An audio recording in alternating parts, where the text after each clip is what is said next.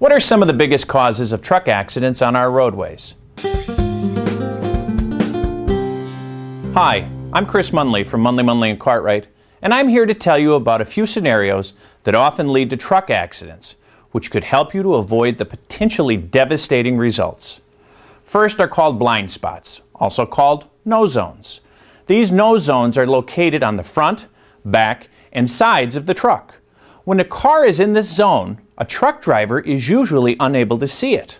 An accident can result when the truck tries to change lanes and collides with the unseen vehicle. A squeeze play is when a truck driver needs to swing wide when negotiating a right turn and does not see a smaller car behind or beside them. The car cuts between the truck and the curb and is caught in a squeeze, potentially resulting in a serious accident.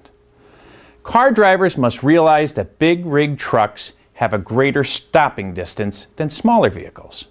To avoid a rear-end collision, always maintain a safe distance from a big truck.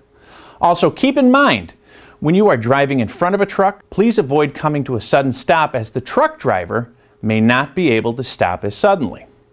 If you or someone you love has been injured in a truck accident in Pennsylvania, New York, or New Jersey, give us a call anytime for a free consultation.